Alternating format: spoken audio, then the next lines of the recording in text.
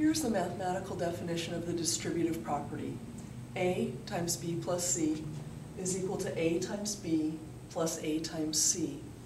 Think about the word distributive. A related word is distribute, or to hand something out or give something out. So what this is describing is that A has been handed out to the rest of the terms that are in that expression.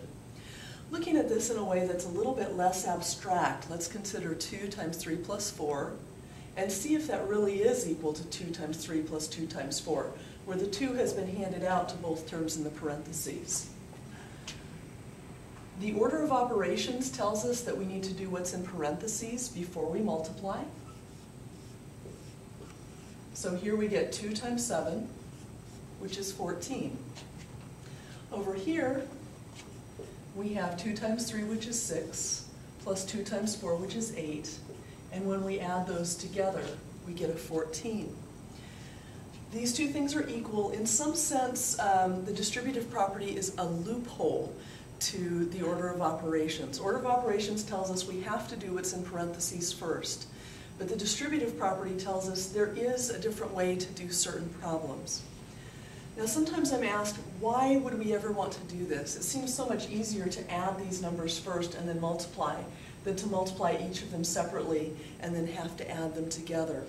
Well, one of the reasons we do this is because once you start working with variables, let's say you have 2 times x plus 3, the things that you have in parentheses are not like terms, so you can't go by the order of operations and add those first.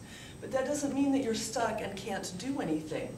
You can use the distributive property, which often people denote by using arrows, and say that this is 2 times x plus 2 times 3, which is 6, and that gives us a more simplified expression.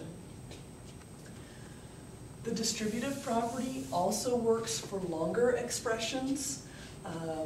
Let's say we have A times B plus C plus D minus E. It can work for addition as well as subtraction inside the parentheses, and we can have as many or as few terms as we would like in here. So this would be equal to AB plus AC plus AD minus AE. There are times when you might be tempted to use the distributive property because something looks like it fits this category when really it doesn't. And this isn't a matter of memorizing when you can use it and when you can't. You can actually check and see if it works or not. One of the most common areas where mistakes are made is if we have, let's say, 3 plus 4 squared. I'm going to put a big question mark here because we are checking. Please note, I'm not saying that this is correct. Is that equal to 3 squared plus 4 squared? Can I distribute an exponent? Well, let's check. Let's see if they give us the same value. 3 plus 4 is 7. Squared is 7 times 7, which is 49.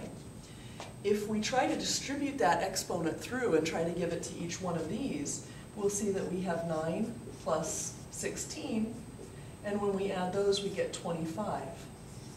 49 is not equal to 25. You cannot distribute an exponent over addition. You can distribute multiplication over addition. So remember, the word distributive is related to the word distribute, which means to hand out.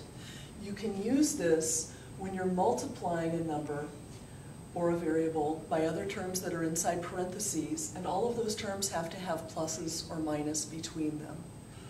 Before closing, let's do one more example of the distributive property. Let's say you have 10 times 5 plus 3 plus 1/2.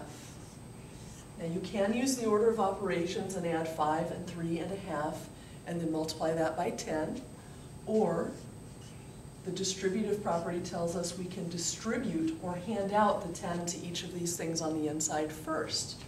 10 times 5 is 50, 10 times 3 is 30, 10 times 1/2 is 5, and when we add these up, we get 85. So remember, the distributive property has to do with the word distribute or handing things out.